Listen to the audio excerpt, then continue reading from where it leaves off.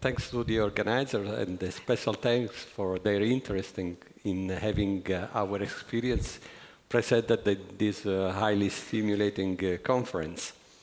So what I am going to talk is about this center that we established in our university and in Gemelli Hospital. So let me tell you first why, how this initiative came out. This was done through the interest of the private company, this IGHPE group, and having their technology and expertise in put in a large-scale hospital. It's a very big hospital, 1,500 beds, and also the hospital had interested in education, because education means quality, of course. And also the Catholic University, because the hospital is the teaching hospital of the Catholic University, had the interest of doing something new for tackling the resistance of educators. And we just wanted to innovate our teaching, our way of teaching. So my agenda is just a few slides to tell you the use of simulation in medical education. I know all of you are aware of this technology for education and evaluation also, and the clinical simulation by this particular methodology in the IPSE Center, and how to deliver real-time virtual patient encounters to distant educational centers. This delivery may allow to minimize cost, to share cost, and maximize educational opportunities for a larger population. So what is simulation? I don't need to say what is simulation in this setting. If you ask normal people, what is simulation, their mind might go to soccer player who simulates snap or falls in order to, to gain penalty points and so on, penalty shots. In training, simulation is used in certain situations. I mean, for certain professions, you need to train with simulator before getting the license of, to do some type of activities. What about education? In education is used in a very variable fashion. Although it is an important tool for education, and this responsibility of educators to provide the clinicians with the best training, of course, and is an important tool for evaluation, because traditional evaluation you heard about focused on cognitive domain, while we need to assess professionalism. And this is, it's a problem. Without, either you do with the real patients or with virtual patients, you cannot do, but just by assessing knowledge. You heard many times this issue. I also would like to underline that there are important ethical issues about the simulation. First of all, it's our responsibility to ensure best standards of care and training to our physicians, of course. There is an important tool for error management, because in the setting of simulation, you can do a lot for this. And also, it's a matter for patient protection. Using patients as learning instruments is only justified when all approach to minimize risk has been taken. Of course, this is, you can understand this immediately. And also, simulation allows trainees' first encounters with real patients to be a higher level of technical and clinical proficiency. And also, finally, error management. Errors, occur at any level of medical education and activity. In clinical setting, errors must be prevented, of course. And this can be done by dealing with errors in simulation, because in simulation, errors are a very good opportunity for learning. So let me say well, let me concentrate now on clinical simulation. So I am going to explain what we are doing for clinical simulation in our IPSE center. The Gemelli Hospital dedicated 1,200 square meters of its surface to the center of a simulation for patient safety. And what is important that in addition to the traditional facility of simulation and, with the mannequins and everything, high fidelity simulator or delivery or laparoscopy and so on, we have the cell methodology. Cell methodology for clinical training. The IPSE center dedicated about 1/3 of the surface of the center. And I would like to underline that this methodology won in 2009 the World Summit Award for, innovative educational project in medicine. But Gemelli was the first hospital hosting this methodology. What is about? It's based on experience. As you see, reported by a sentence of Oscar Wilde, experience gives you the test first and then the lesson afterwards. And we want that our physicians get the experience in a safe environment. So we have the possibility of a real-time interaction with the virtual patient. I will show you a video for this. And we reproduce a typically patient journey. We have interaction with the patient of a group. I will tell you some details on that. And then we have a debriefing and a discussion in a large group. And generally, we have 3 interactions with the patient. The 3 interactions may be a few minutes away of the patient journey, or months or years away for a chronic disease. We might follow the natural history of the disease, the changes in treatment, and so on. And we have at each interaction, at the end, we have decisional points, and decisional points request an answer. Each participant expresses his choice using an iPad. By looking at, we make available the clinical diary, the radiographs, and we divide the overall group of generally 28 participants in 4 groups with different colors, identified by different colors. And then, in turn, all the groups are in the Electra room. At some point, for each patient, each group deals as a direct interaction with 1 patient. So we have a course with presenting 4 patients and give the opportunity to each group to interact directly with the patient.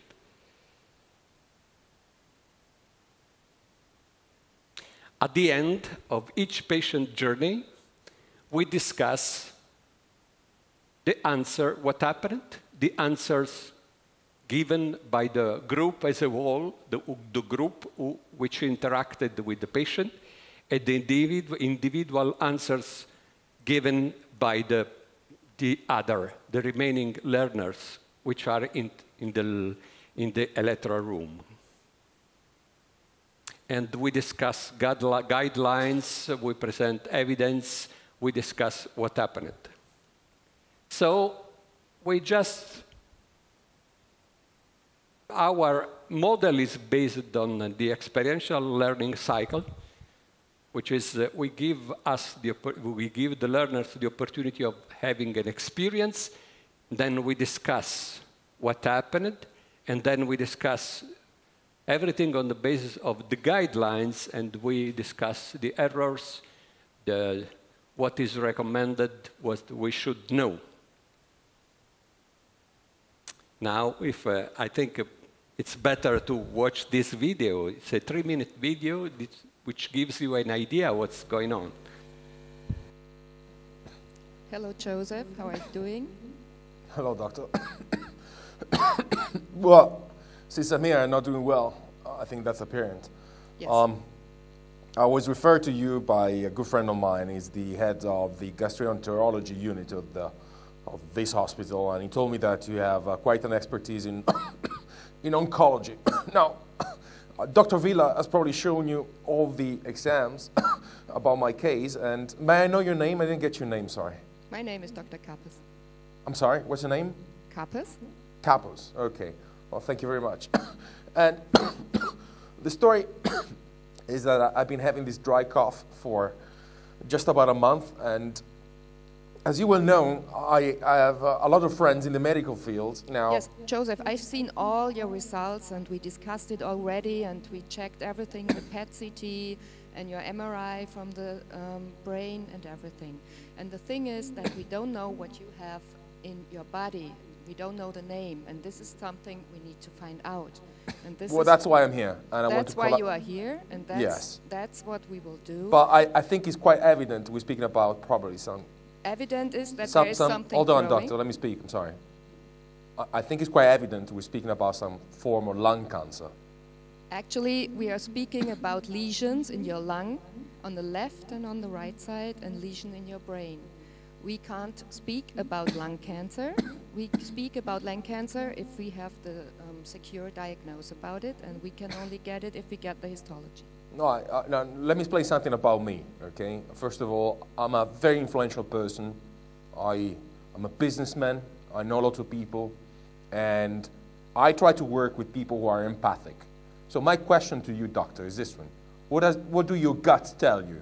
I mean, that's why I know you've seen the exams, but how about your feelings about this? I mean, what do your guts tell you about this?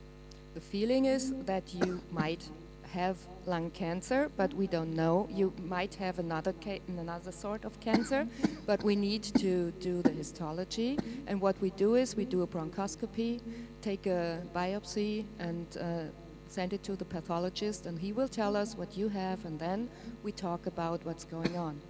Okay, well, I understand this, and let me tell you something. I've done some research through the internet during this month. I'm a person who likes to read, and I know there are lots of alternatives and therapies out there. I mean, I'm speaking about Vitadox. Sorry to interrupt you, Joseph, but if you talk about therapy, you must know what you will do. What will you therapy? You need to know what the cancer is called, the disease is called. You can't go with a car and take gasoline if you have a Porsche. You can take diesel. So we need to know if we want to treat your tumor or whatever it is, right, how it is named. And then you can go ahead with your internet research, okay? This was, a short interaction. And there were problems, as you could tell, in the interaction patient-physician. You just had one physician dealing with this patient. And by the way, the physician made a mistake about the fact that bronchoscopy, which did not apply to this particular case because the lesion was very peripheral, so the patient had to undergo a CT scan guided biopsy. In any case, I mean, can you imagine an interaction of 20, 25 minutes? Then it raises a lot of issues, a lot of questions, a lot of discussion about the modality of interaction, about the documentation, patient documentation, which is presented made available. How is this realized? Well, the studios are not in the hospital. We could not, have room or expertise for this kind of things. And we have the situation that the studios are in Padua, which is very close to Venice.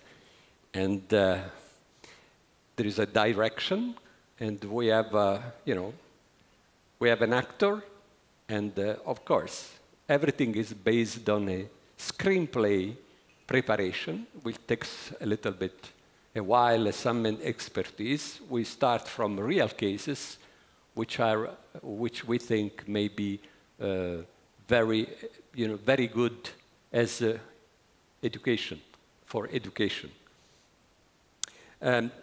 The interesting thing of this methodology, it is completely different way of approaching knowledge, because we have an emotional involvement of people, and they are, they receive questions which are, they have to directly face a clinical situation which is, maybe difficult for them, and they are allowed to, to make mistakes, to make wrong choices.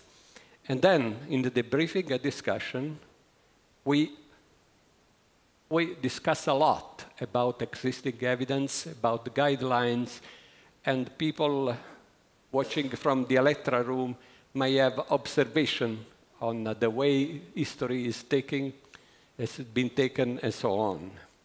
So, fields of application of this methodology. Physicians, obviously, but also, we can do interprofessional education. We can carry out interdisciplinary programs. And of course, it's a different way of getting knowledge. Knowledge is important, and is as an important stimuli when stimulus when it starts from a real case.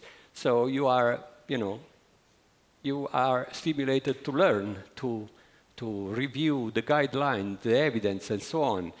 But we focus on other skills, clinical reasoning, most importantly, and communication, and professionalism in general, for physicians, for nurses, or for administration people. I think it's. I think that it goes even beyond knowledge, competence, proficiency, and expertise. We just want our physicians, our learners, getting an inside, a mature way, a mature desire of learning by providing learning in an engaging environment. Finally, I would like to underline that we can combine this simulation with skill training, as Dr. Irons pointed out just some minutes ago. We can see a patient and before delivery and after delivery, and discuss complications, follow-up, and so on.